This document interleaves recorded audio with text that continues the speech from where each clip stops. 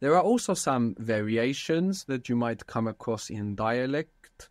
For example, in most of Spain, they use le and les whenever they're referring to him or her or you formal or you guys or them. So instead of lo and la and los and las, they're using le and les, not just to make to him, to her.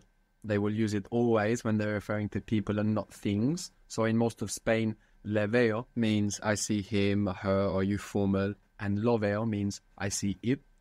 But in the great majority of the Spanish-speaking world, this isn't the case.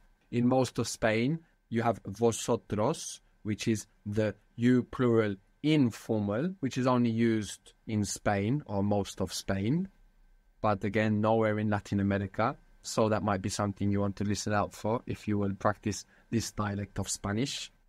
Many accents have an aspirated S in Spanish, so you might hear está instead of está, ¿cómo está instead of ¿cómo está, espero instead of espero.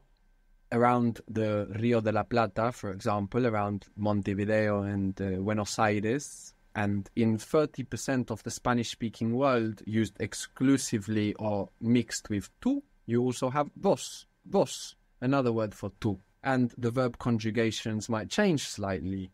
So instead of puedes, you might hear podés. And because the accent's coming on the end, that O isn't splitting. Podés. Instead of quieres, querés. So you might come across small differences in different dialects of Spanish, but they are minor, and you now have all of the know-how and experience to identify and understand them. And if you want, adopt them. You can adopt these differences. It's advisable to speak like the people you are practicing with, because the more you speak like the Spanish that you are hearing, the more you understand. Now, if you're talking with people from different Spanish-speaking countries, people with different dialects or accents in Spanish, then you might get something like a pan-Hispanic accent, let's say, like many native Spanish speakers who move around the Spanish-speaking world or spend time with Spanish speakers from different countries also have. You might even find yourself switching between different accents when you're talking with people from different places. Again, a phenomenon that we also find occurring amongst native speakers. Ahora hablamos español. Ahora somos hispanohablantes.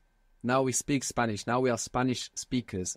Somos hispanohablantes. Y solo tenemos que practicar, hablar y analizar para perfeccionar nuestro español. My advice now for the end of the course is to spend some time practicing, to get out and practice and expose yourself to Spanish as much as possible. And then maybe after a short while of practicing, you might want to repeat the course to refresh and touch up on anything that you might be unsure of, especially having practiced and being solid on so many things. It will really free up a lot of mental space to home in on the things that you are more uncertain with. And in this way, repeating the course might be a little bit like when you watch a good movie twice, and on the second time round, you have a different experience.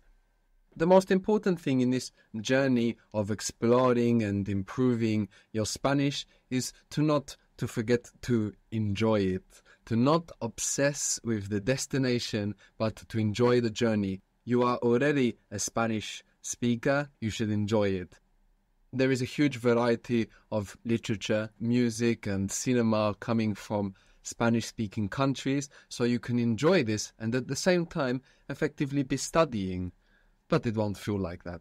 And we must bear in mind also that listening is a separate skill. You will hear many things that you could think your way through and say and maybe not understand them. So when you first begin listening, don't be overwhelmed by the fact that you don't understand at the beginning as much as you can speak. All you have to do is insist on analyzing the language that you're exposed to, breaking it up and seeing what you can learn from that. And although at the beginning it will seem very fast, once you get in the habit of this analysis and this breaking up of the language in the same way that we were doing when we were building up to create our sentences, in reverse, deconstructing what you hear. The more you do this, the more Spanish will slow down. It will slow right down and you will hear a lot more. So, like I said, don't be overwhelmed by not understanding a lot at the beginning. Insist, enjoy music, watch movies with subtitles, try to match between the subtitles in English and what you are hearing in Spanish, and just try to match bits and pieces. If you insist with this very quickly, you will notice that you are understanding a lot more and that the language appears to slow right down. Thank you very much for participating in the language transfer project just by doing the course. Please share it. Language transfer is a completely independent and unfunded project. So we don't have any funds for the diffusion of this course. If this course got to you, it's because somebody shared it. So please do keep sharing and telling people about this way of learning so that they also might enjoy this experience for free. All of our courses are completely free to promote language learning and to allow anybody to have this experience anywhere in the world.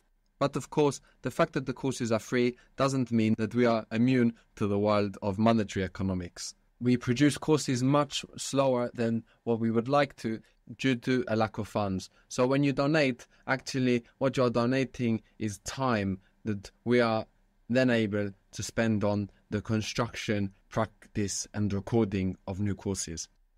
If you would like more information on the language transfer project, what we're doing and why, then check out our website www.languagetransfer.org.